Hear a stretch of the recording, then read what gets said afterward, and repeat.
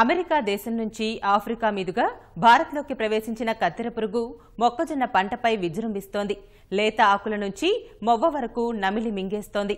పంటని ఎదగనీయకుండా చెండుకు తింటోంది. కత్తెర పురుగు పేరు వింటేనే రైతులు వణికిపోతున్నారు. దక్షిణాది రాష్ట్రాల్లో ఇప్పటికే అపార నష్టం కలిగించిన కత్తెర పురుగు చాప కింద నీరులా విస్తరిస్తోంది. రాత్రికి రాత్రే వందల కిలోమీటర్లు ప్రయాణించగలిగే ఈ మహమ్మారి పురుగులు మొక్కజొన్న చేలపై దండెత్తి నష్టం కలిగిస్తున్నాయి.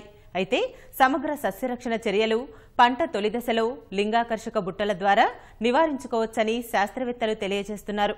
మొక్కజొన్న, సజ్జ, జొన్న తదితర 80 పంటలపై ప్రతాపం చూపుతున్న కత్తెర పురుగు పూర్వాపరాలు, నివారణ ఉపాయాలపై అనంతపురం జిల్లాకి చెందిన కీటక శాస్త్రవేత్త మురళీ కృష్ణతో మా ప్రతినిధి లక్ష్మీప్రసాద్ ముఖాముఖి ఇప్పుడు చూద్దాం. మొక్కజొన్న సాగు చేస్తున్న రైతుల గుండెల్లో దడ పుట్టిస్తున్న కత్తెర పురుగు ఖండాంతరాలు దాటి భారతదేశంలోకి వచ్చింది. ఈ పురుగుతో ఎంత ప్రమాదం ఉంది, మన రైతులు ఏ విధంగా నష్టపోతారనే విషయాలు మనతో పంచుకోవడానికి కీటక శాస్త్ర ప్రధాన శాస్త్రవేత్త మురళీకృష్ణ గారు మనతో ఉన్నారు. ఆయన అడిగి ఈ కత్తెర పురుగు ఎలా నిర్మూలించాలి, దీంతో వచ్చే ప్రమాదం ఏంటి అన్న విషయాలు ఇప్పుడు తెలుసుకుందాం. సార్, ఈ కత్తెర పురుగు అనేది మనకు ఈ సంవత్సరము జూలైలోనే కర్ణాటక శాస్త్రవేత్తలు గుర్తించడం జరిగింది. దీని పూర్వపరాలు ఏంటి సార్? ఈ కత్తెర పురుగు అనేది సాధారణంగా ఫాల్ ఆర్మీవార్మ్ అని అంటారు. ఫాల్ అంటే ఇది ఒక సీజన్. ఇది అమెరికాలో ఫాల్ అనే సీజన్ లో ఎక్కువగా వస్తుంది కాబట్టి మొక్కజొన్న మీద దీన్ని ఫాల్ ఆర్మీవార్మ్ అని నామకరణం చేశారు. ఈ ఫాల్ ఆర్మీవార్మ్ స్పోడోప్టెరా ఫ్రూగిపెర్దా అనేది అమెరికాలో మొదటిగా గుర్తించారు. దాని తర్వాత ఇటీవల 2016లో సెంట్రల్ ఆఫ్రికా, 2017లో ఇది సౌత్ ఆఫ్రికా మొత్తం కూడా వ్యాపించింది. సో 2017 తర్వాత మన దేశంలోకి ఈ సంవత్సరము జూలై 20న ఇది కర్ణాటక శాస్త్రవేత్తలు గుర్తించి ఇది ఒక సైంటిఫిక్ పబ్లికేషన్ ద్వారా తెలియజేయడం జరిగింది. సో ఆ తర్వాత మన భారతదేశపు directorate of plant protection and quarantine వారు ఇది ఇన్వాజివ్ పెస్ట్ కాబట్టి దీని మీద త్రూఅవుట్ ఇండియా ఒక అలర్ట్ ఇవ్వడం జరిగింది. ఏదైతే కత్తెర పురుగు ఉందో దీనికి సంబంధించి దీని జీవిత చరిత్ర ఏంటి?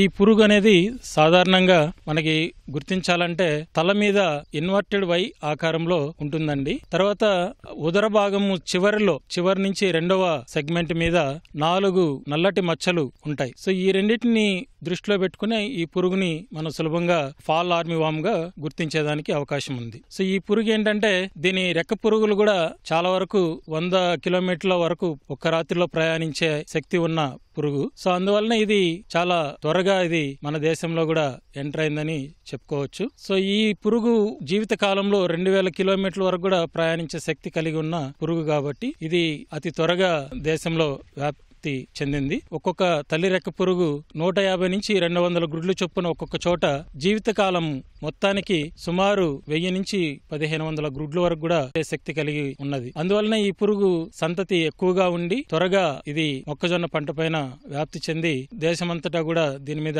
అలర్ట్ ఇవ్వడం జరిగింది. ఎక్కువగా ఇప్పుడు మన సదరన్ స్టేట్స్ లో కర్ణాటక, మన ఆంధ్ర, తమిళనాడు ఈ 3 రాష్ట్రాల్లో కూడా ఈ పురుగు ఉధృతి ఎక్కువగా ఉన్నట్టు గుర్తించడం జరిగింది. ఈ ఫాల్ ఆర్మీవార్మ్ అనేది తెలుగులో కత్తెర పురుగు లేదా మొక్కజొన్న లద్ది పురుగు అని రైతులు పిలుస్తున్నారు. ఈ కత్తెర పురుగుతో వచ్చే ప్రమాదం ఏంటి? పంటను ఏ రకంగా నాశనం చేస్తుంది?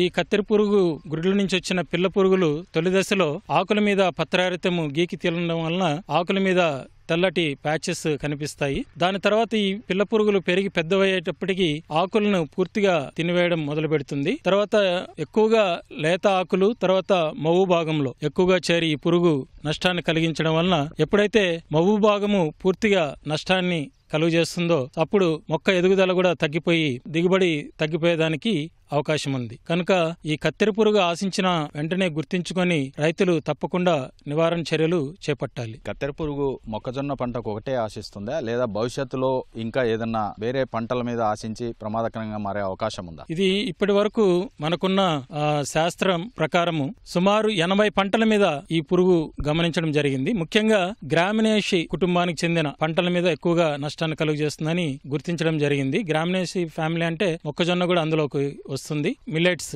సోర్గం అని అంటే జొన్న, సజ్జ ఇలాంటి పంటలన్నీ కూడా ఈ గ్రామినేసి ఫ్యామిలీ కింద వస్తాయి. సో ఇలాంటి పంటల మీద అంతా కూడా ఇది వ్యాపించి ఎక్కువగా నష్టాన్ని కలిగజేసే అవకాశం ఉంది. ముఖ్యంగా ఈ పురుగును సుడిలో ఉంటుంది, దీన్ని అరికట్టలేకపోతున్నాము, వేల రూపాయలు ఖర్చు పెట్టినా ఇది నివారణ కావడం లేదని రైతుల నుంచి వస్తున్న విషయం సార్. అంటే దీన్ని మళ్ళీ సుడిలో ఉంటే ఏ మందులు పనిచేయవా, దీన్ని ఎట్లా నిర్మూలించడం ఎలా?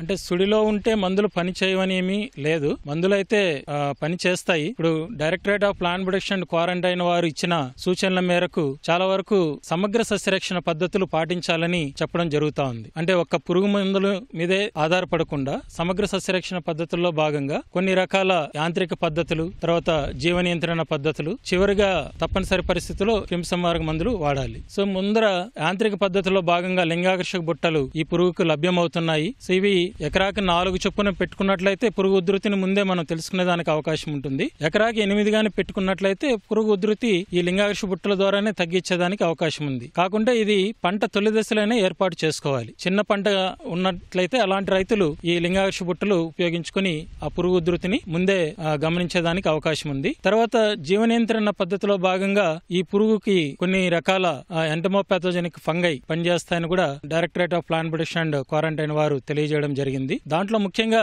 మెట్రైజియం అని, తర్వాత నొమోరియా అని, ఈ 2 రకాల జీవ శిలీంద్ర నాశనలు ఈ పురుగు మీద బాగా పనిచేస్తాయని చెప్పడం జరుగుతా ఉంది. సో ఇవన్నీ ఉన్నా కానీ ఉధృతి ఎక్కువగా ఉన్నట్లయితే పురుగు మందులు తప్పకుండా వాడాలి. పురుగు మందుల్లో కూడా ముఖ్యంగా లాంబ్డా సైలోత్రిన్ అనే మందు 5% మందు 1 మిల్లీలీటర్ లీటర్ నీటి చొప్పున కలిపి పిచికారి చేస్తే ఈ పురుగు నివారించుకోవచ్చని వారు చెప్పడం జరిగింది. అలాగే ఇటీవల ఎమామెక్టిన్ బెంజియేట్ 0.4 గ్రాములు లీటర్ నీటి చొప్పున కలిపి పిచికారి చేస్తే కూడా ఈ పురుగు ఉధృతి బాగా తగ్గుతా ఉందని మనకి కొంతమంది శాస్త్రవేత్తలు తెలియజేయడం జరిగింది. అంటే ఈ కత్తెర పురుగు సంబంధించి దీని జీవితం గురించి క్షేత్రస్థాయిలో ఉన్న వ్యవసాయ అధికారులకు వీళ్ళకి అవగాహన లేకుండా పోతా ఉంది. దీంతో ఇప్పటికే మొక్కజొన్న రైతులు 30 నుంచి 40% పంటను కోల్పోయారు. సుడి కొట్టడం వల్ల ఇప్పటికే చెట్లన్నీ పోతున్నాయి. మరి ఏంటి సార్ పరిస్థితి? మీరు ఇచ్చే సూచనలు ఏంటి? లేదా క్షేత్రస్థాయి వాళ్ళకి ఏమన్నా యూనివర్సిటీ నుంచి ఏమన్నా వాళ్ళకి అవగాహన తరగతులు ఏమన్నా నిర్వహిస్తున్నారా? క్షేత్రస్థాయిలో ఇప్పుడు వ్యవసాయ అధికారులతో కలిసి మేము కూడా పొలాలు సందర్శించి వారికి ఈ పురుగు మీద అవగాహన కల్పిస్తున్నాము. ఇటీవల కొంతమంది ఏడిఎస్ కూడా వాళ్ళ ఎంపీఈ వాళ్ళకి, ఏఈ వాళ్ళకి కూడా శిక్షణ ఇవ్వమని అడగడం జరుగుతోంది. కాబట్టి వాళ్ళకంతా కూడా శిక్షణ ఇచ్చి ఈ పురుగు ఉధృతి మీద అవగాహన కల్పించి ఈ పురుగును సమర్థవంతంగా నివారించే విధంగా వారిని తయారు చేసేదానికి మేము కూడా సన్నద్ధం అవుతున్నాం. మీరు చెప్పినట్లు 80 పంటలకు పైగా ఈ పురుగు ఉధృతి ఉంటే మరి ఈ వేగంగా ఇది ఆర్మీ స్థాయిలో ఈ పురుగు వెళ్తుంది అన్న దీనికి పేరే ఉంది. మరి ఈ పరిస్థితుల్లో ఆహార భద్రతకు ముప్పు ఏర్పడే అవకాశం ఉందా? అంటే ఈ పురుగుని తొలి దశలోనే ఇప్పుడు చాలా వరకు అలర్ట్ చేసి నివారణ చర్యలు చేపట్టాల్సిందిగా సూచనలు మనకి directorate of plant protection and quarantine వాళ్ళు ఇచ్చారు. కాబట్టి వారి ఆదేశాల మేరకు త్రూఅవుట్ ఆంధ్ర గాని కర్ణాటకలో గాని దీని మీద ఎక్కువగా సర్వైలెన్స్ అనేది జరుగుతా ఉంది. ఈ సర్వైలెన్స్ ద్వారా అందరికీ అవగాహన కల్పించి ఈ పురుగును వెంటనే నివారించినట్లయితే అన్ని పంటలకు వ్యాపించకుండా మనం త్వరగా నివారించేదానికి అవకాశం ఉంది. అదే మనం గాని ఆలస్యంగాని చేసినట్లయితే ఈ పురుగు ఎక్కువ పంటలకి వ్యాపించి ఎక్కువ నష్టం జరిగేదానికి అవకాశం ఉంది. దానివల్ల మన ఫుడ్ సెక్యూరిటీ కూడా కొంత ఇబ్బంది వచ్చే అవకాశం ఉంది. ఈ పురుగును తొలి దశలోనే నివారించకపోతే ఆహార భద్రతకు పెను ముప్పు వాటిల్లనుందని ఎంటమాలజీ శాస్త్రవేత్త మురళీకృష్ణ చెప్తున్నారు. అనంతపురం నుంచి కెమెరా పర్సన్ నారాయణతో లక్ష్మీప్రసాద్.